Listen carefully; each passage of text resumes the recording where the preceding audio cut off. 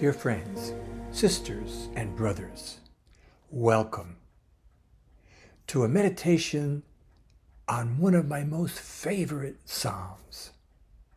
I sang this 62 years ago in the early stages when a French Jesuit created psalm tones for the Psalter, the book of Psalms. And Psalm 139 we used to sing, and it's really one of my favorites. I'm going to sing it with you. I'm going to sing it together and sing it by myself, but I'm going to sing it with all of my heart.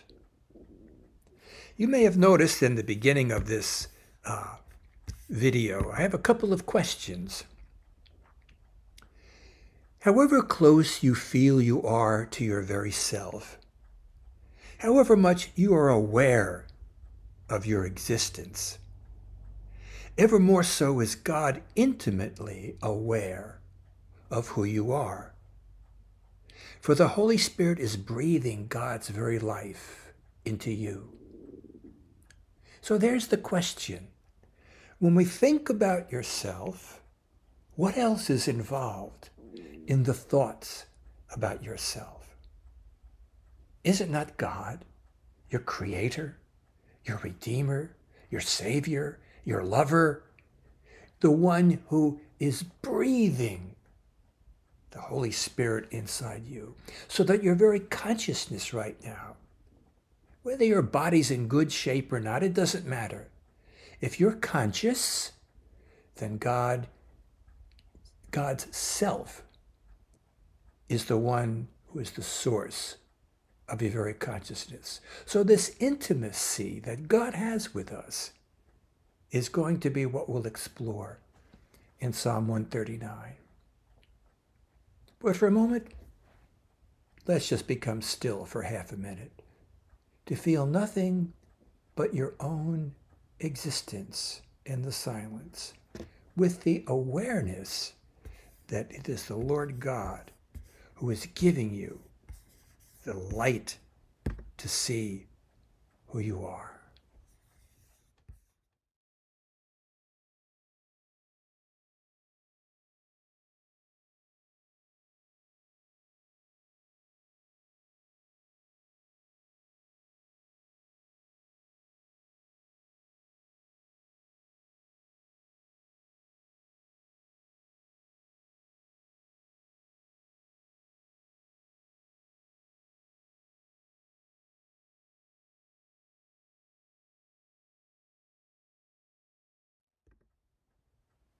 Here is the fire starter, which I entitled Weavings in the Womb.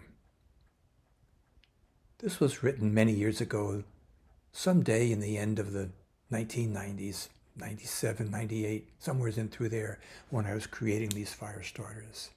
So that gives a time frame for what was in my awareness when I wrote this fire starter. As I write, I sit in a dimly lit hospital room with my daughter Laura and her boy Richie. He rests quietly while undergoing a brain scan. I recall that other day in 1987 when I was with Laura, who was about to give birth to him. I gaze at the long, slender body of my grandson, scanning the years from birth to this moment, admiring the constancy of God's gift that has continued the stitching of his body and his life long after the initial weaving was completed in Laura's womb. It is a perfect setting to pray and write about Psalm 139, a piece that breathes the awesome wonder of the sacred writer as he contemplates his own being and praises his all-knowing and ever-present God. The psalmist hands you a sacred thread. Pick it up and let wonder weave itself within you as steadily and as permanently as the weaving of yesterday's woman in Proverbs. This is the Bible through the seasons. Yesterday, we were reading Proverbs 30, and I make a brief reference to at the end of this fire starter. Wednesday is the day for the Psalms. And so we take this moment to ponder the Psalm. What I'd like to invite you to do is to sing along with me this refrain to the Psalm. I'll sing it, and then we'll sing it together, and then I will put the words up along with my voice singing this Psalm that, again, goes back 62 years. Your hand is ever upon me. You lead me and hold me fast. Sing it with me. Your hand is ever upon me. You lead me and hold me fast. Here now is this wonderful, wonderful psalm. The first 16 verses. O Lord, you search me and you know me. You know my resting and my rising. You discern my purpose from afar. You mark when I walk or lie down. All my ways lie open to you. Before ever a word is on my tongue, you know it, O Lord, through and through. Behind and before you beseech me, your hand ever laid upon me. Too wonderful for me this knowledge, too high beyond my reach. Oh, where can I go from your spirit? Or where can I flee from your face? If I climb the heavens, you are there. If I lie in the grave, you are there. If I take the wings of the dawn and dwell at the sea's furthest end, even there your hand would lead me. Your right hand would hold me fast. If I say, let the darkness hide me, and the light around me be night, even darkness is not dark for you, and the night is as clear as the day, for it was you who created my being, knit me together in my mother's womb. I thank you for the wonder of my being, for the wonders of all your creation.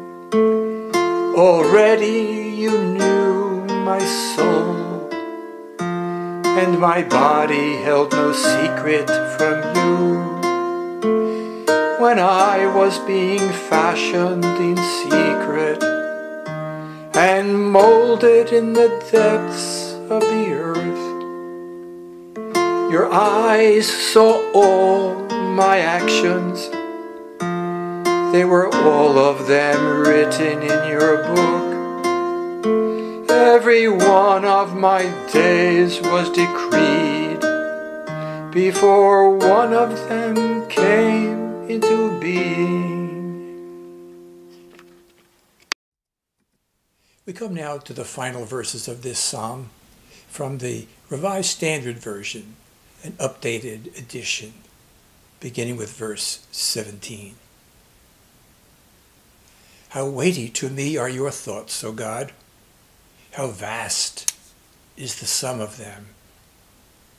I tried to count them. They are more than the sand.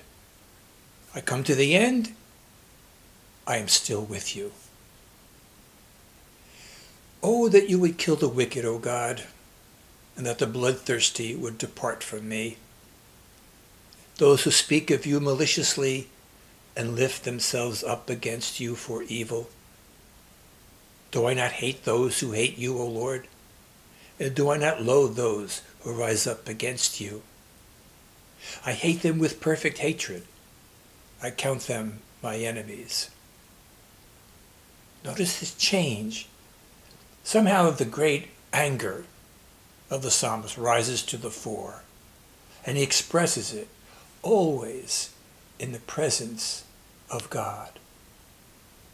We saw that last week in Psalm 138, when the psalmist was talking about dashing the enemy's kids' heads against a rock. But then it ends in a positive note with that psalm, as it does with this one. So take it as you can go to God with whatever feelings you have. When you're surrounded in prayer, then you leave it in God's hands. What's God going to do? And you've left your anger in God's hands. Because then notice the very end of these, the last two verses, the psalmist writes and sings, "Search me, O God, and know my heart. Test me and know my thoughts. See if there is any wicked way in me, and lead me in the way of everlasting." So we close this meditation. It's been a delight for me to share this with you after so many years of contemplating this psalm and distilling it in the presence of the song, the Psalmody of Joseph Gelineau, and also to just uplift also in that refrain, "Your hand is ever upon me, you lead me and hold me fast," by a very, very revered Benedictine monk who was an organist and just loved bringing the Word of God to new ways. So I leave you with his antiphon, his refrain. "Your hand is ever upon me. You lead me and hold me fast." Your hand, O God, is ever upon you, my brother and my sister. He leads you and holds you fast. The blessing of God.